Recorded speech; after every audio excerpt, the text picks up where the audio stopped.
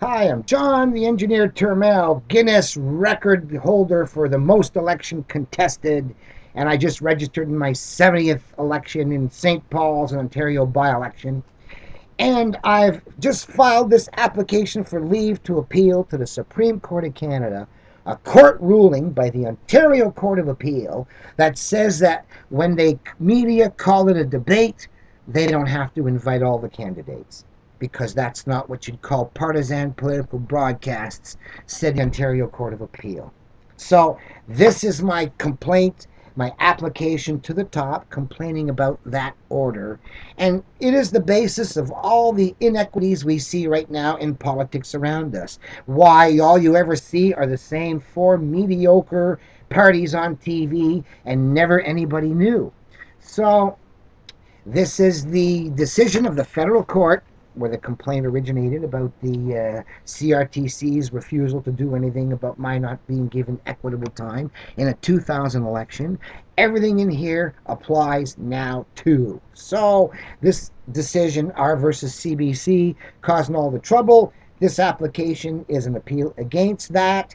And it's also going to cause a stink in the St. Paul's election because Rogers has just announced in their letter from Gold Hawk Live. Dale Gold Hawk will be running it on Monday, September 14th. Gold Hawk Live will be taping an all-candidates debate for the St. Paul's riding. It'll take place from 4 to 5 at Rogers Studio. Candidates representing the PC, Liberal, NDP will be involved in the formal debate.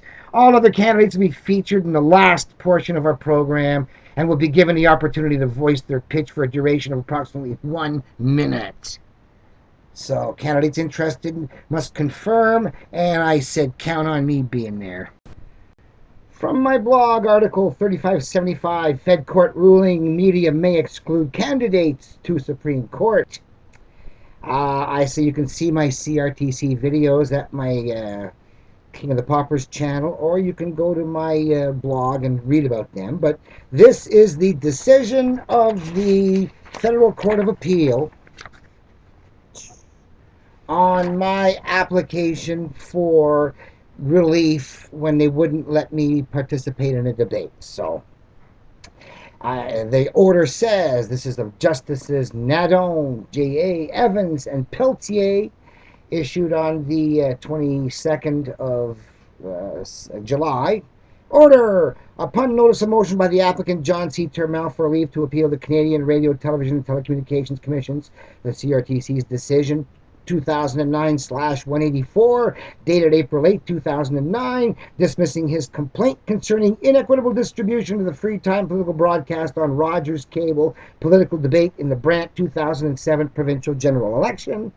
Upon the affidavit of the applicant, sworn October 4, 2007, upon the applicant's written representations, upon the CRTC's record in response to the notice of motion, and I put all this at my message number 3357, upon the applicant's reply to the CRTC's response, and that's at message 3360, the court orders the applicant's motion is dismissed with costs.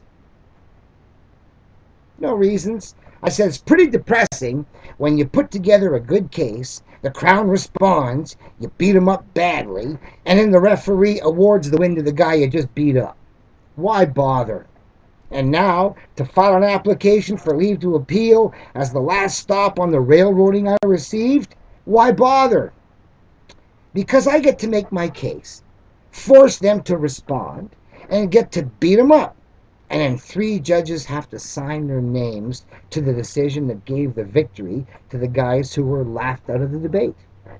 Justices Mark Nadon, John Maxwell Evans, and Dennis Peltier of the Federal Court of Appeal couldn't find one error to hang their dismissal on. A drubbing of the opposition, they got to crown the victor, to puke generations of readers to come. So why bother applying to the Supreme Court if it's so useless? Same reason. So here's my application to the Supreme Court of Canada, filed last week, in which I argue, notice of motion, take notice the applicant John Turmel applies for leave to appeal to the court in form of pauperis pursuant to Section 59.4 of the Supreme Court Act from the judgment of Justices Mark Nadon, John Maxwell Evans, and Dennis Peltier of the Federal Court of Appeal 09/A/19, made July 22, 2009, dismissing the application for leave to appeal the broadcasting decision CRTC 2009-184. I've already read it. So the grounds are that the allocation of free time partisan political broadcast was inequitable despite an Ontario Court of Appeal ruling in R versus CBC 1993 that debates do not have to include all candidates to be equitable. Dated at Brantford, August 20th, John Turmel. To the registrar, to the respondent. Appellant's memorandum. Now, I'm running in the St. Paul election right now, and I just got notice that the format is the big four get to debate, and the other 7 little guys get a 1-minute taped. Doesn't sound fair, right? I'm going to have to do something about it. This is what I'm going to argue. So, same thing happened in 2007. So, statement of facts. Applicant was an independent candidate in the 2003 Ontario general election Brant riding, having participated in a quarter century's worth of debates by that time. Applicant was the only candidate who used visual aids, such as newspaper clippings, complementary currencies, such as Toronto dollars, Guelph green dollars, maritime hours, computer diskette, rubber ruler, etc. Like most candidates, applicant wears Abolitionist Party button, which is the lapel sticker that says, "Let's," for the local employment trading software, green currency. Applicant has a royal flush on the tie, wears a white hard hat that says "the engineer" to open and close presentations. 2. Rogers debate moderator Tim Philp didn't like the applicant using visual aids when the other candidates did not, and so, in the 2004 federal general election, he unilaterally banned visual aids and party or personal identification. Of course, other than party buttons, this ban on visual aids did not affect the presentation of the others, only the applicant. On July 21st, applicant complained to the CRTC about Rogers interfering with candidates' presentations. On August 11th, the letter from the CRTC informed Rogers of the complaint, but did nothing more.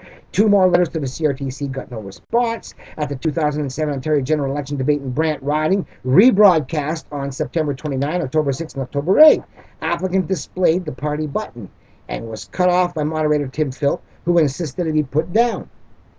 Applicant put it on the lapel. Moderator would not allow the continuation of the candidate's opening statement unless it was taken off, so candidate obeyed and removed it. Then Tim Philp ordered the Brantford police to remove the candidate from the debate anyway. On September 24th, I complained to the CRTC, demanding they guarantee all candidates equitable time, quantitatively and qualitatively. On September 25th, the CRTC gave Rogers 3 weeks after the election date to answer. On September 27, 2 days later, Rogers refused applicant an equitable share of the time, saying the ejection was not for wearing the party button, but for interrupting the next speaker, who'd been told to speak after I'd been cut off. The 3 extra rebroadcasts of the inequitable debate took place, trying to obtain relief before it was too late, and the election was over. Applicants sought an order of mandamus compelling correction before it was too late with an application for judicial review. 13. The federal court ruled it could not help until the CRTC issued a decision, even if too late to do anything about it. So applicant then requested a decision of the CRTC respondents on the complaint, and on April 8th, the CRTC dismissed applicant's complaint. Applicant filed an application for leave to appeal to the CRTC decision to the Federal Court of Appeal, which was dismissed by Justices Mark Nadon, John Maxwell Evans, and Dennis Peltier without reasons on July 22, 2009. Points of objection. The issues raised are: 1. Whether the licensee controls display of candidates' promotional materials.